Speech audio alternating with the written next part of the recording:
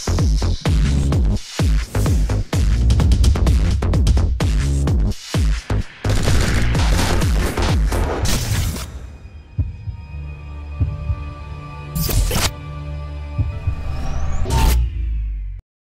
guys, this is Patrick Lee from Slush Films, and today we're bringing you another tutorial on the Java programming language. So this is where we left off before, and if you haven't watched my first video or any of my videos, click on the top left of the screen to go to my first tutorial.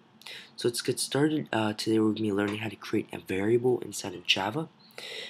Before we get into that, you first need to know what a variable is.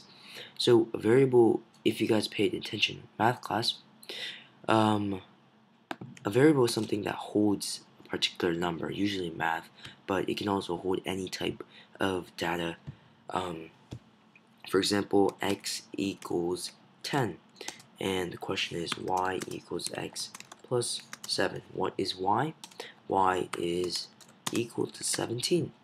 So that's basically a variable. A variable is something that holds certain and type of anything. So we're going to be first start out. We're going to delete this system.out.println, and we're going to be creating a variable. Now in Java, it's a bit different than math.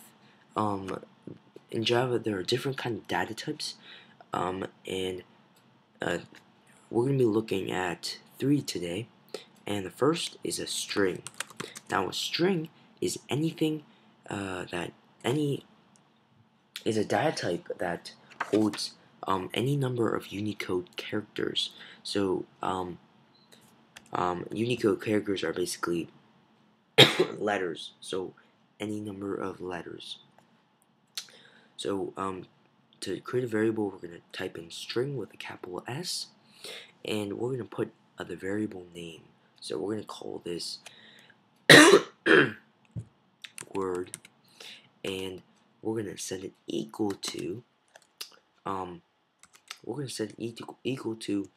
hello, or hey, this is my first variable. Okay, and notice that I put quotations in here, and that's because this is for strings, you have to always put double quotations. Yeah, so always put double quotations and then end off with a semicolon, as you guys already know. And then this is just stating what word is equal to. It's not actually putting it on the screen. So if we press play here, there's nothing here because we haven't actually put it on the screen. We haven't told the computer to print it on the screen. So you guys know this: system.out.println round brackets quotation. Sorry. Okay, for variables you don't put quotations because quotations hold Unicode characters. For variables though, we're just gonna put in word because it's not text. It's a variable which holds text. So we're gonna end it off with a semicolon. Save it up, press play, and as you can see, hello, or hey, this is my first variable. So just to review, we first named our document, and then we put the main method here, and then we created its variable with the string data type, and we called it word, and then we set equal to hey, this is my first variable, and then we printed out word on the screen. So now we're going to be looking out at the second variable, second type of data type, and this is the int. Actually, let's go to the char variable. So char stands for character, and this is one single Unicode character. So this is a letter, one letter.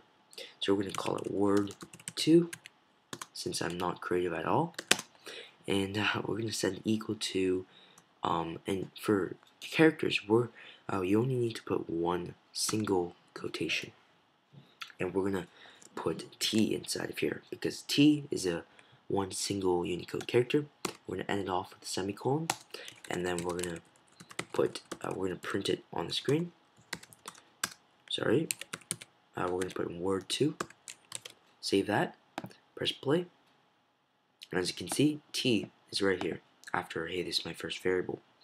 Now, oh yeah, if you guys don't know how I'm saving it so fast, the hotkey is Command S right here. So just press Command S every time you want to save it. It's really fast. For the third type of data type, it is a number type. So it's called int, and this is for integers. And this is any any integer between negative 2.14 billion and positive 2.14 billion. So we're gonna put number and set it equal to 13. Okay, and notice that I didn't put quotations or any kind of quotations inside of here. This is because it is an integer and it's a number. It's a number, so that's why you don't need to put quotations. In Java, you don't need to put quotations for any numbers. So you declared the integer, and we're gonna type it out on the screen and save it and press play. As you can see, 13. Now, what if I want text and a variable? Well, this is pretty easy. We're just gonna put my age is, and then we're gonna put plus. Plus is my age is, and then plus the number. So it's gonna print out my age is 13. And since I put this space here, it's gonna look like it's a sentence. Okay, so play. As you can see, it's my age is 13.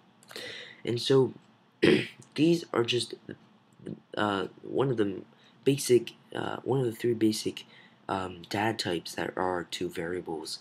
There are many different ones, and you can just search that up in Google, like data type of variables in Java. There's gonna be a whole list of them. That was just a quick tutorial on creating variables in Java. Hope you enjoyed.